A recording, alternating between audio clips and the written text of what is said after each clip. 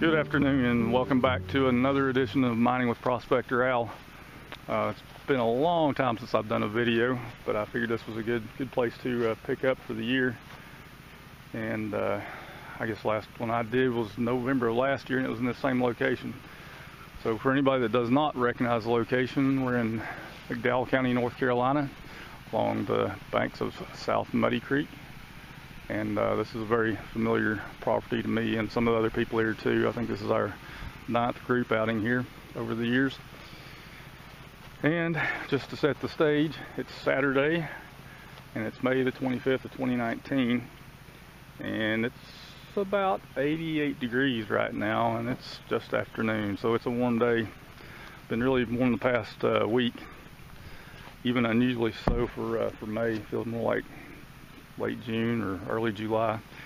But probably you remember this gravel pile. This is some material that was dug up from a hole here that contains some amphibolites, quartz, some pieces of pegmatite mixed in there. Pretty geologically diverse area here, and the bugs are quite terrible today, but you can see it's pretty much nothing but blue sky. We got a pretty good group here this time. I think the largest outing we've ever had here before was 13 people. We've got 15 today, which may mean that we need to do more of the spring outings, because we've done fall outings for the last 5 years, and average attendance is probably between 8 and 10. So anyway, I'm fixing to break out the pans and stuff. Some are dredging, some are high banking. I'm just panning and poking around and getting some exercise, fresh air, and having a good time. So I'm gonna get down to the creek and get wet, get out of the sun, because it's very hot out here. It's not too bad in the shade. Anyway, some of them spent the night last night. I'll be spending the night tonight before we head back out on Sunday. Everybody seems to be having a good time and finding some color, so I'm gonna get to it and be back with you in a few. We've been here, probably 2 hours by now. Found a little bit of color. We went and looked at a pegmatite down there. Actually found a little bit of green in it. Don't know what it is. It was really small, but anyway, it does show some promise down there. And then you got pegmatites here, amphibolites, and garnet schist, gold, ultramafic exposures, a little bit of everything. But it's hot. It's intolerable except for in the shade. Then you only sweat like a gallon a minute. But we're gonna keep digging here. I have heard some reports of some pretty good finds from yesterday. Just haven't had a chance to look at them yet. So I'll try to take a look at that at some point today or tomorrow. But I guess if you like hot weather, this is perfect. There's not hardly a cloud in the sky. Thank goodness there's plenty of trees down here along the creek, or it would just be too hot. A little bit of a breeze blowing. Better here than sitting on the couch. Oh, and where's my brain? By the way, this is an official Coker Creek GPAA sponsored outing. So always encourage new people to join in with us. We do take guests, not just chapter members on these outings. So if anybody's interested, just hit me up on my YouTube channel or drop me an email. You can see some of the setup here. Variety of dredges and anything in that, so I tore it apart, clean out. I done 2 shovels full out of there, and I had at least 10 pieces in the first pan out of it. I ain't seen hardly anything out of it. A few further down, dredging. We'll go down there and take a look at that too. Nice warm day. We got Brian and Jimmy down here running a 4-inch dredge. Be curious to see what they come up with. This spot here seems to be where the old long tom came out, because frequently gold's found with mercury right in here. Nowhere else but right here. I'm not going to do a lot of narrating. It's going to be too hard to hear me because of the dredge running. But there's some gold coming out of here. We'll know exactly how much later. Nice and shady too. I am standing up. Got Evan there panning, and Jimmy's down there on the dredge nozzle, and Brian down there panning out concentrate. And it's actually not bad right here at the moment. Sitting here in the shade. Doesn't feel like humidity's terrible. It's probably close to 90 degrees out, but it's probably not right here. Plenty of bugs around. There's a citronella candle burning there. So it's keeping them away pretty good. Lots of horse flies, and no-see-ums, and all kinds of small insects and stuff. It's a good day so far. We'll get a little bit more done tomorrow, and then tomorrow evening we'll all start packing out. And we got a little more dredging action going on up here. 2-inch ultra mini. They're good for small spots, tight quarters and stuff, cleaning out cracks in bedrock. That's fairly shallow to the bedrock right there. You see, everybody's not so enthused about being on the nozzle.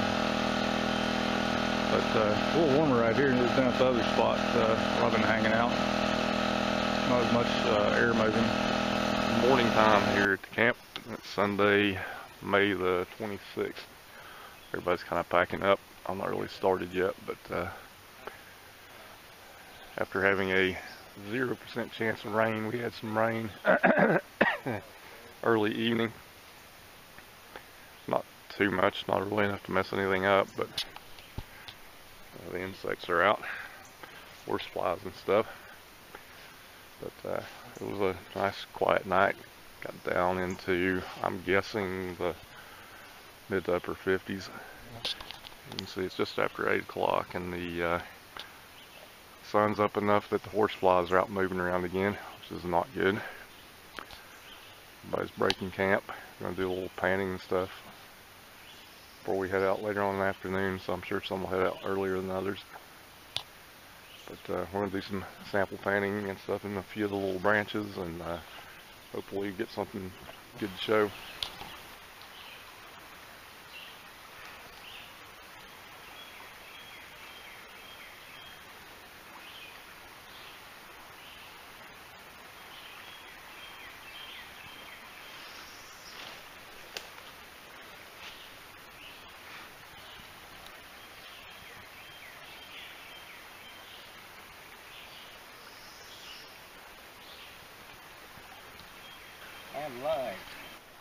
And we have the morning camp breakfast chef cooking scrambled eggs.